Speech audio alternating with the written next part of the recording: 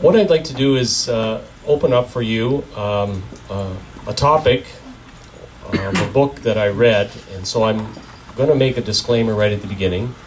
I'm not an expert per se, but this book did challenge me in terms of how we might be experiencing ourselves as Catholics and as the Church as we move forward into the future. And the book is entitled The Future Church, How the Trends Are Revolutionizing the Catholic Church, and it's by John Allen, who I'm sure many of you know has written extensively on both John Paul II and also Benedict XVI. He's had extensive history and experience as a correspondent at the Vatican. And as he states in the beginning of his book, it's very much subjective in that he's drawing upon his experience, but that he has interviewed many people as a correspondent in the Catholic Church universally. And so from that personal asking and questioning and interviews, he has developed some of what he has presented in this book. So, why did this topic interest me? Well, first of all, I've chosen Pentecostalism because it is the 10th trend that he introduces for us in this book. If you choose to read it, and I hope some of you will after this talk, certain trends that you would expect to be in this book are not there. And so he has developed a criteria to choose and select what he thinks is going to actually impact the Church the most. And one of those 6 trends are the following, and I think it's important, is that each of these trends is global. It's universal. The second criteria that allows it to be a trend is that it has a significant impact at the grassroots, not just at the upper levels of Christianity or Catholicism, but it actually hits the reality of parish and people's lives. So these trends are doing that. The third is that official leadership is engaged. That means that the bishops and the laity, who are in roles of leadership, are engaging in various ways throughout the world each of these trends. One of them is ecology, another deals with bioethics. So what he's saying is that we have people in leadership positions that are actually trying to further the dialogue and the engagement in discussing these trends.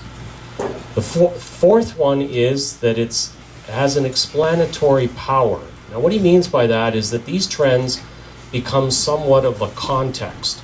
You're able to put a number of issues into them. And so the one that I've chosen with Pentecostalism has that factor.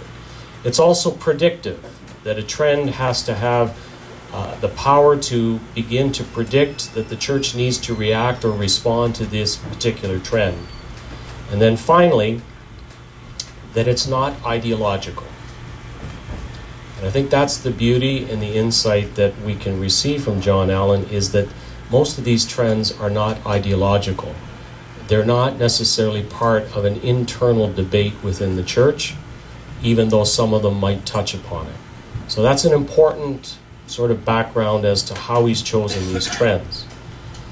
The other thing that's important for me is in my new role as a bishop, and being thrust into a very large diocese of Toronto.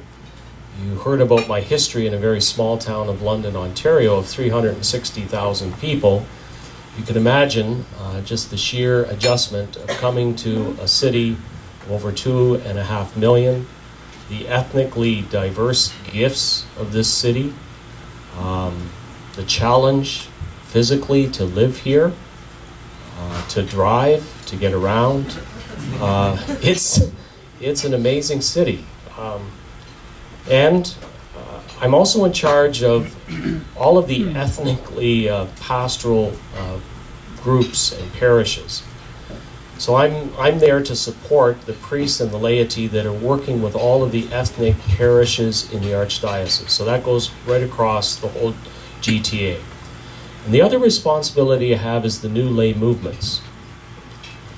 And that also has a factor that I think has interested me in reading this book And even though lay movements is very big in the church, he dismisses it as one of the trends. And if you read one of the final chapters, the issue of women, John Paul II, lay movements, all of those he looked at and he said they don't qualify as trends that will affect the church globally, universally, and things like that.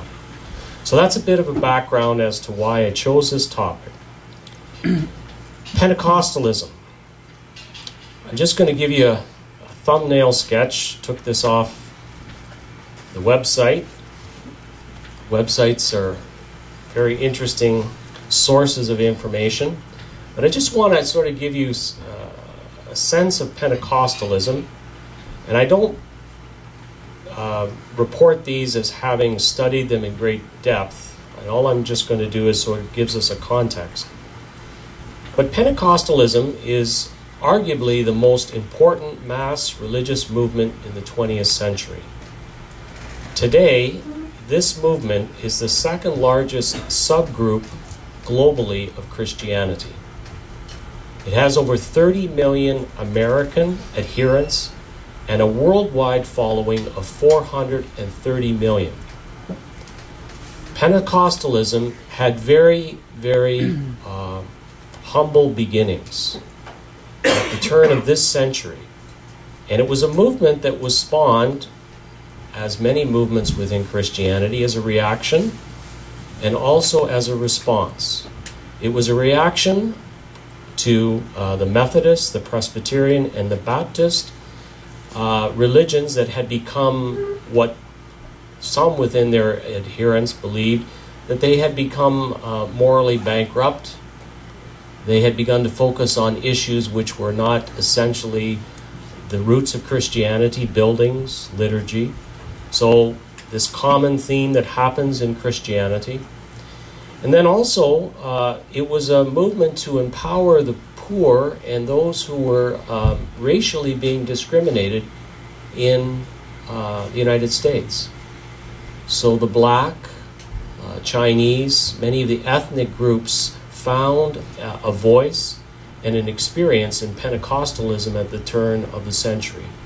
So it has these very sort of broad beginnings, and it hasn't really been studied that much.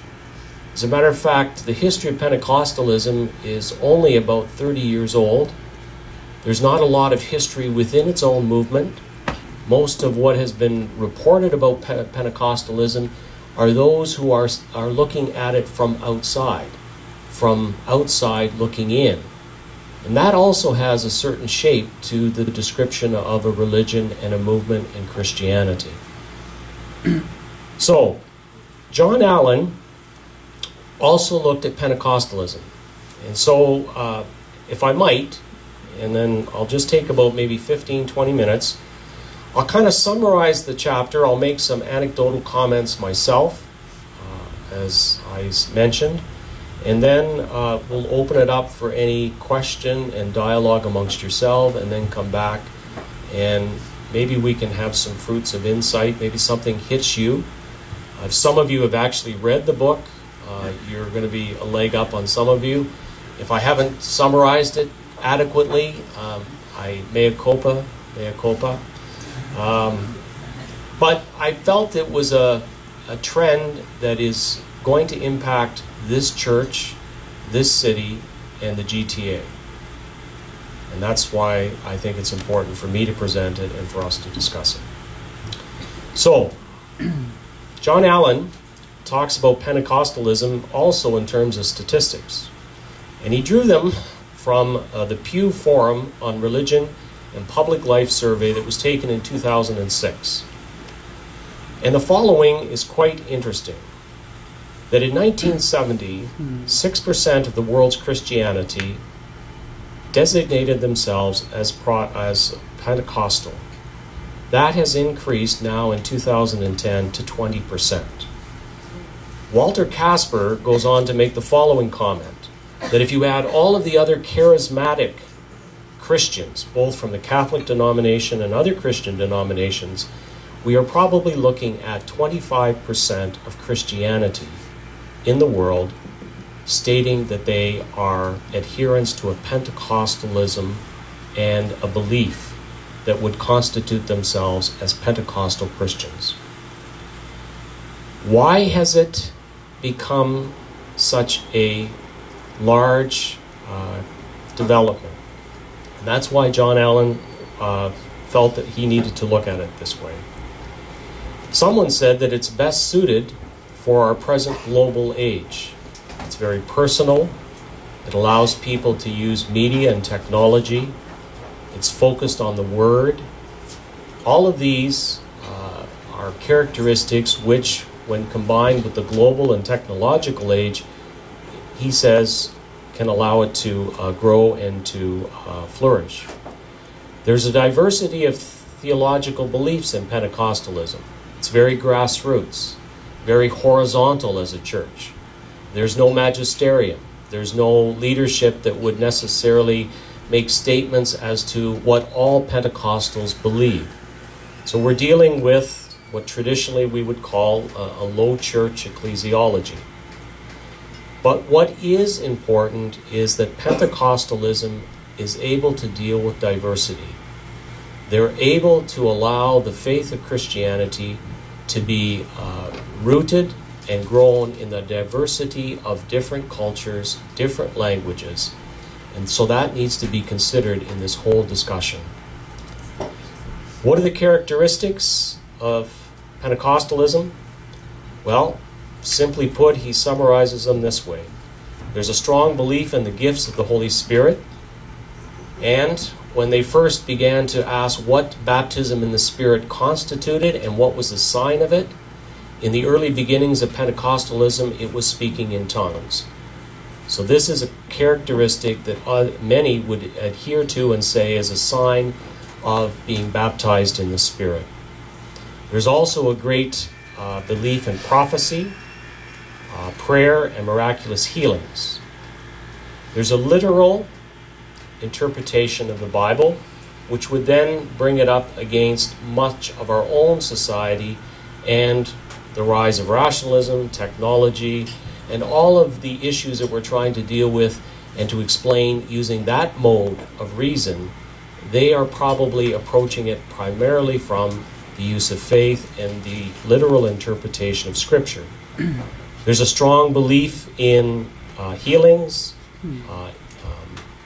There's a belief in the possibility of direct divine intervention.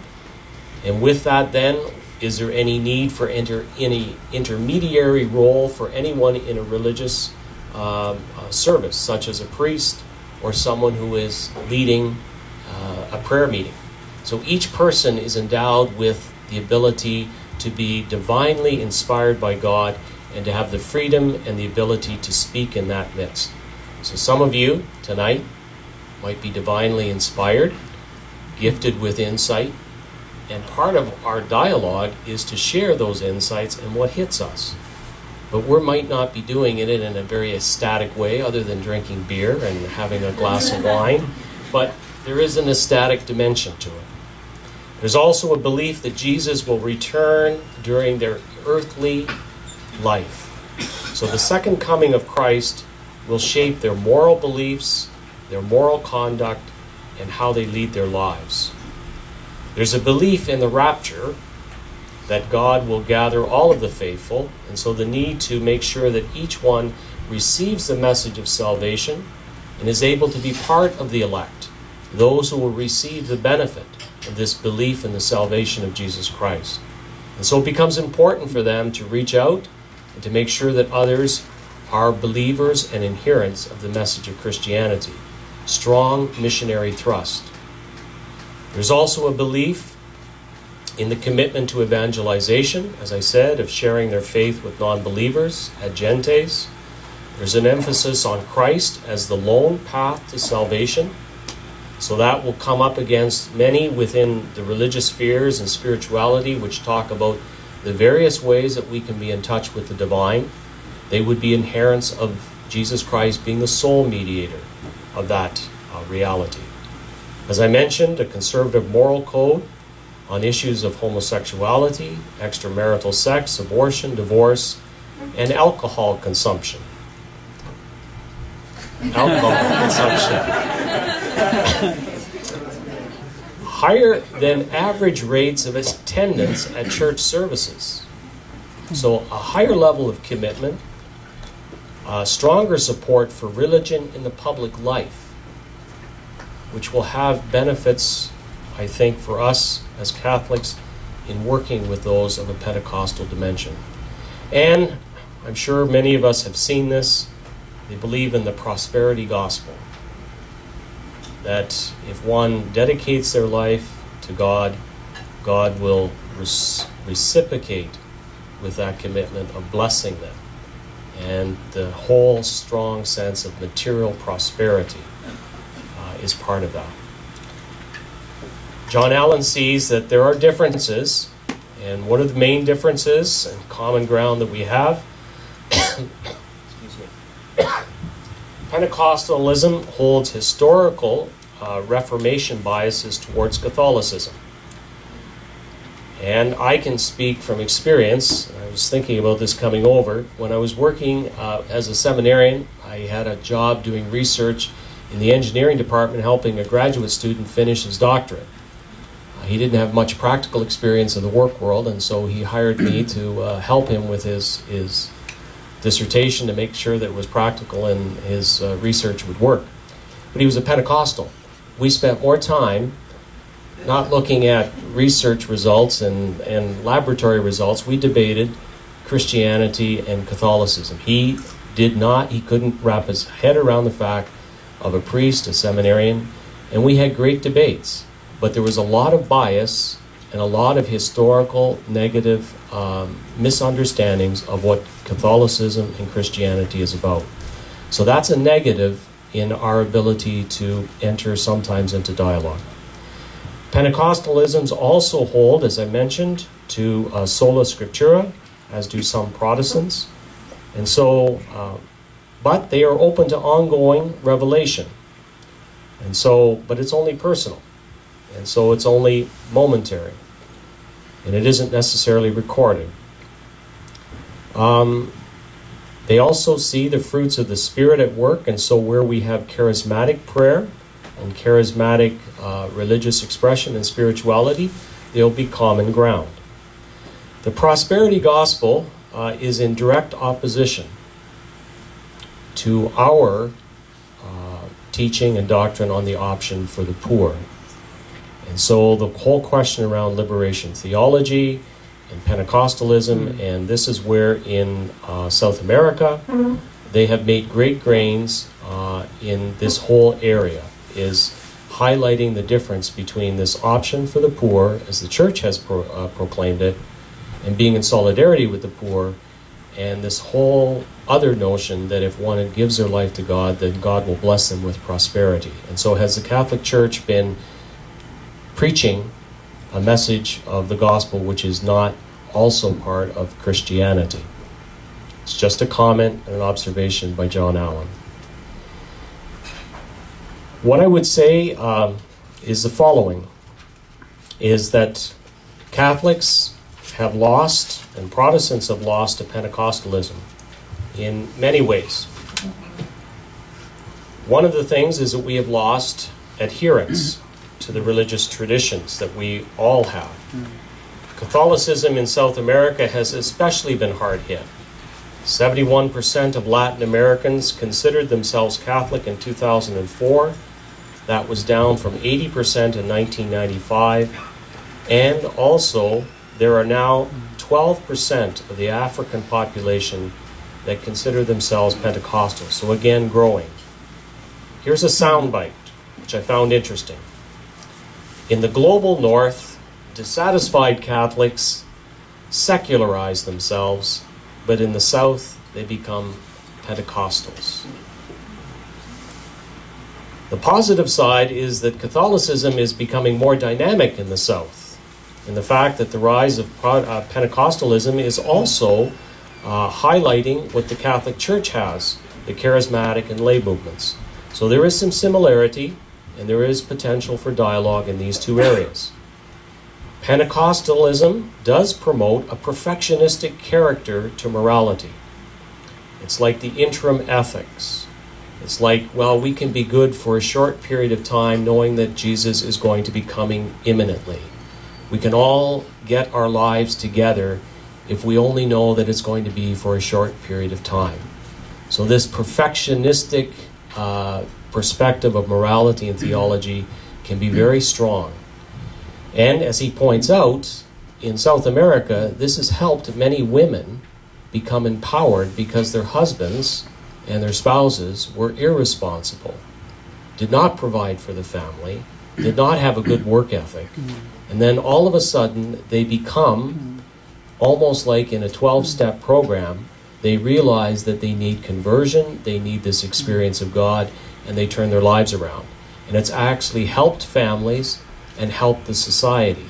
So the benefits, as John Allen says, are hard to counter when you see that change of moral behavior. So that's an interesting, another aside there.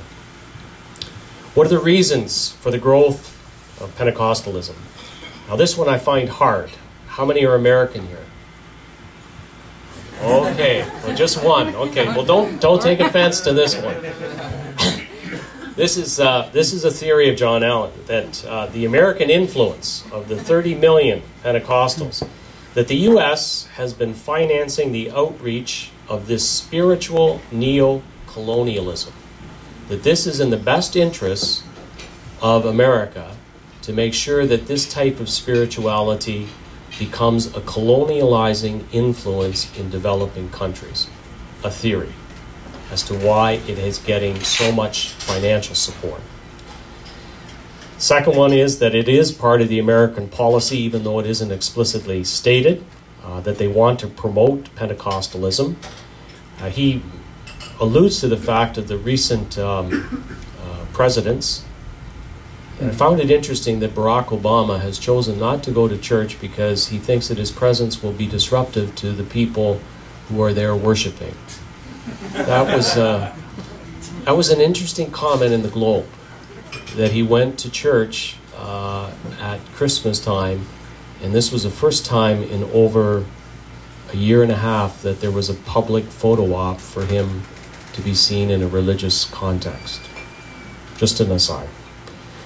The other reason, and I think this is very true, is that there has been a lack of pastoral care on the part of Catholicism in many parts of the world. And this is also coupled with the shortage of priests, and so our predominance of seeing the role of clergy being the primary role in which pastoral care is given has maybe been counterproductive in countries that require a greater sense of personal support and accompaniment. And priests, when the ratio of priest to laity is very high, then the priest doesn't get around to see everybody. And if everything is sort of focused in terms of pastoral care through a sacramental dimension or reality, then does that have a negative effect in supporting Catholics? And then they turn to Pentecostals. And I didn't quote this, and I should have, but the ratio of Pentecostal ministers to actual members of a congregation is in the hundreds, like 1 to about 150. The ratio of individual who looks after the pastoral cares of the community is a much lower ratio in Pentecostalism. So the priest shortage is contributing to that. Now he turns to the ideological wars that happen in the church. He said, well, you can make a case for the liberals have been guilty of promoting this defection to Pentecostalism. People feel alienated from the church because of its hierarchy, its issues around marriage and divorce and contraception, and therefore they want a much more horizontal, democratized church. And he turns the coin. He says, but you can also say the conservative case has been made, is that the defection to Pentecostalism is because of the rise of liberation theology. So we need to move back to a much more conservative perspective in terms of our understanding of this theology. Another factor is that religion, and this is Harvey Cox, he quotes, has had in the last number of years, because of rationalism and an over reliance on the mind and reason, is that we have lost the aesthetic, the emotional dimension of religion. And so we see that in the rise of devotions within the Catholic Church. Piety is coming back. It's all of those things that was part of our whole religious tradition, that in the Pentecostalism, being open to the Spirit, speaking in tongues, having this ecstatic experience of Christ and the Holy Spirit is a very important dimension of Christianity, which we have sometimes lost sight of. Another issue is, believe it or not, is health.